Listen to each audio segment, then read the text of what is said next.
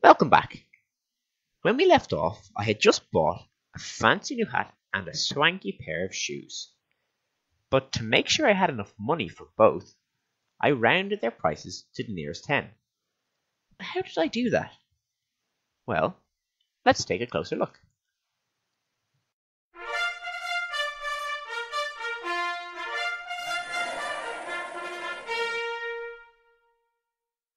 When we talk about rounding to the nearest 10, what we are really asking is, on a number line, would this number be closer to the 10 before it or the 10 after it?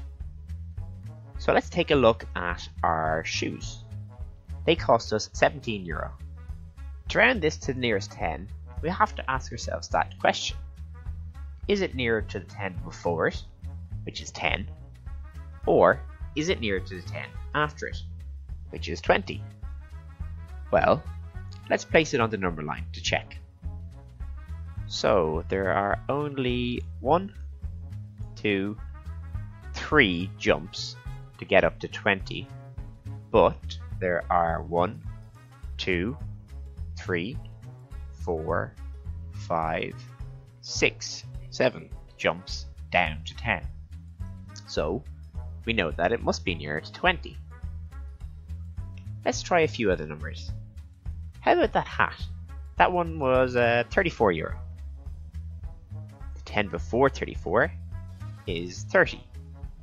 And the 10 after 34 is 40. So let's place that one on the number line.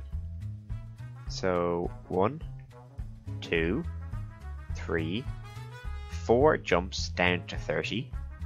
And 1, 2, 3, 4, 5, 6 jumps up to 40.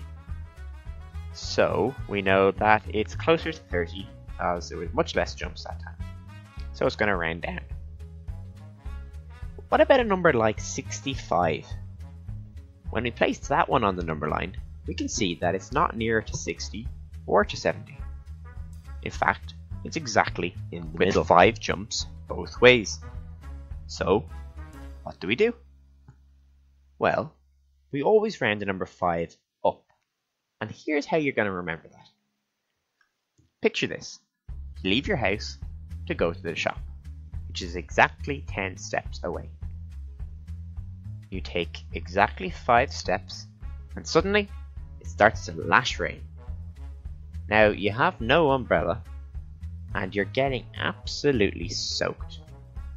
So, are you going to waste time turning around and going back to your house? Or will you just keep on going towards the shop? Well, of course, you'd keep on going. So when we see 5, we are always going to keep on going up to the next 10 by rounding up. So that's all well and good, but we still haven't answered that question we had at the start.